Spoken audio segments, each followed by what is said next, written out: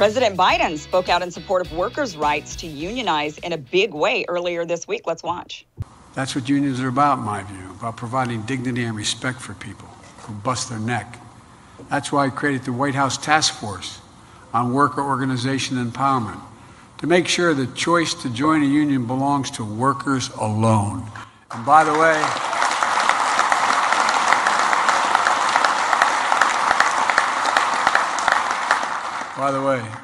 Amazon, here we come. Watch. Remember that? Well,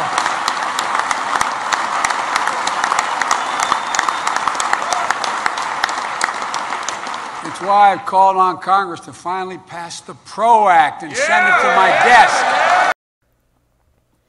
Biden coming in hot there. While workers' choice to form Amazon's first union last weekend shifted the momentum against the retail giant in the most meaningful way maybe ever, new reporting from The Lever reveals that one major big tech lobbying group is now going to bat for the retailer, dropping a new multi-million-dollar ad campaign targeting Congress' efforts to regulate Amazon. The legislation in question would shut down retailers like Amazon's ability to favor their own products over other sellers. With broken supply chains and lives disrupted, businesses like Amazon have invested to deliver on time for you and help hundreds of thousands of small businesses gain access to millions of online shoppers. But Washington politicians have a law that could break Prime's guaranteed 2-day free delivery and threaten our fragile economic recovery. Tell your senators, don't break our Prime. Oppose S 2992. Paid for by CCIA. Founder of The Lever, former senior advisor to the Sanders campaign and contributing editor at Jacobin, David Sirota, joins us now to discuss. Welcome, David. Thanks for having me. Yep. And as a Washingtonian, I can confirm that ad campaign is plastered around here. You see it an awful lot. So what is behind this? What is this claim that they're going to break Prime?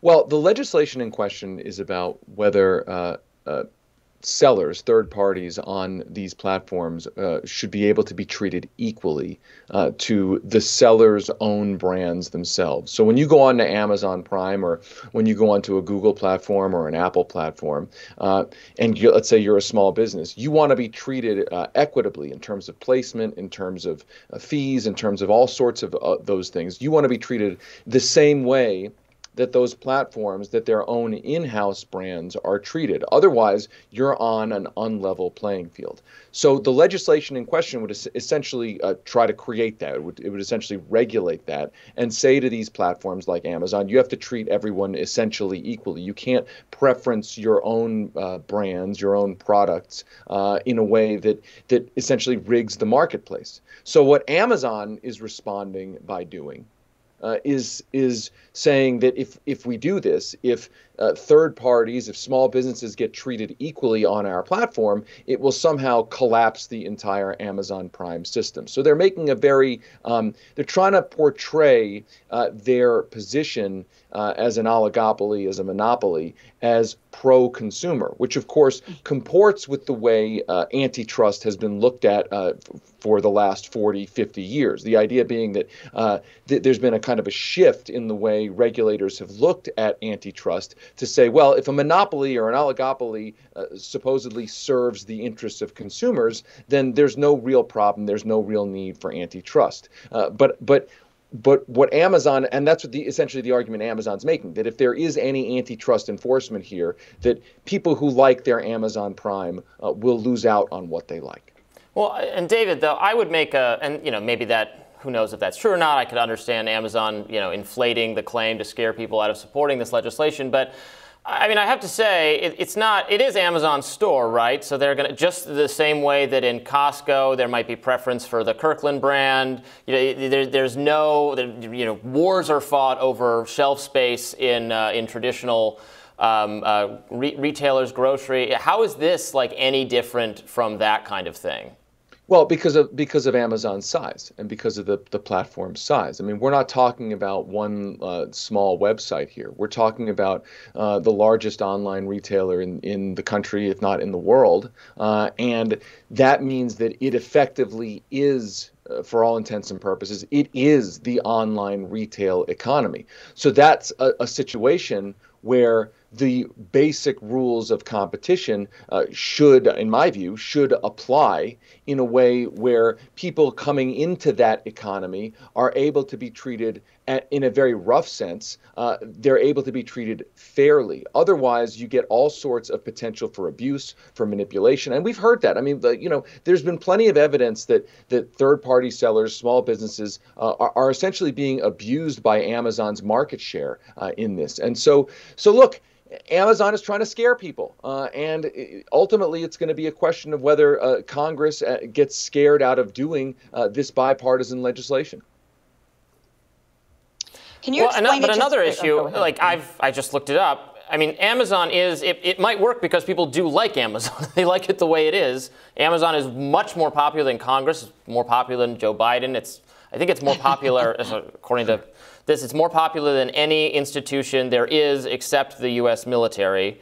So, taking on this, like, what? I mean, Amazon's been smart about the way that they've branded Sure. Well, it's not just that they've been smart. Yeah. They deliver to millions of people stuff they want easily and cheaply. By extracting, and Congress is deciding, there's something nefarious and wrong about this. We have to get involved. Right, but by crushing and extracting. David, go ahead. Yeah, I mean, right, by crushing and extracting profits from small businesses. So I think what's interesting about this battle is that you hear a lot of rhetoric in Congress, especially from conservatives, about how important small business is to the American economy, to the American ethos. And so this is a situation in which small business and enormous business, the biggest of big business, are in a huge battle. And yes, you're right. Amazon has marketed itself in a very shrewd fashion. I don't know how this battle is going to play out in the sense of, you're right, that when Amazon says people aren't going to get their Prime, or they're not going to get the Amazon Prime services that they like, ultimately, I don't know where the public is going to come down on that, right? But I would say this, that if we want to live in a world where Amazon controls literally everything, and there really aren't any independent small businesses because they're all essentially clients of Amazon, that's the world we're moving towards. And there's a lot of downsides to that. There's a lot of downsides for innovation. There's a lot of downsides for creativity, a lot of downsides for local economies. And I think that's why Congress is in this fight. And so, one thing that, go ahead, Kim, sorry. Well, I was just going to mention that, one thing to Robbie's kind of counterpoint to this is about stores having shelf space and whatnot. But the difference with Amazon, I think, is that, okay, so if I go to, let's say, Walmart or Target's website, I know that those are box stores that actually do carry products in those stores, and I'm looking for products within those stores. But Amazon, I think, built itself as a platform that aggregated outside vendors. So it acts more as like an open air market, not a retailer that gets to select and curate products as much as being like a search engine for products. And I think that's how it originally sort of, like, you can sign up and put your stuff on their website as and Kim, that is it is a really important point that you're making in this sense, that we have chosen and decided as a society that we will regulate the exchanges and markets in the economy. As an example, the stock market. As an example, the commodities market. So if we see, because we basically said these are open air markets, they're whole economies, and that the government has to actually at least enforce some of the most minimal and basic rules of commerce in those giant, enormous economies. I think that's the theory here. Yeah, like the New York Stock Exchange is a good example. That's a private company. And in fact, the wife of the owner of it was the Georgia senator who was involved in the insider trading scene. Well, but it would be as there's if, a lot of nefarious behavior there. Right, okay, yeah, but it would be as if some harm, it would be as if the New York Stock regulation. It would be as if the New York Stock Exchange, the company itself, could front run in the market and could have its own interventions in the market to profit for itself. Because what Amazon does is it sees, oh, this Burt's Bees thing, is doing extremely well on our platform. Here's Amazon Burt's Bees, and they suppress when you try to find the actual Burt's Bees, whatever. Right. And they put all of the Amazon product in front of you, and they disguise it so you can't really tell that it's an Amazon product. If they're violating some copyright, they can be, prosecuted for that. But if they're ripping off. Right, we have strong intellectual it's essentially them using it's them using their position as the market maker to essentially rig the market. And look, ultimately, it does come down to a question of philosophy and ideology. Do you think markets should be rigged, or do you think it's better when markets are an equal playing field for all participants? And I think the legislation is trying to say the latter is better, and Amazon is trying to say if we do the latter, it will break the thing that Americans like. And ultimately, how this plays out, that's what the battle is over. I think if human need is being well met efficiently and cheaply by a company that most people like and use and value, the government does not necessarily need to get involved. That's my Well, that's true if I selected Amazon Burt's Bees over Burt's Bees every single time, right? And a lot of people do that.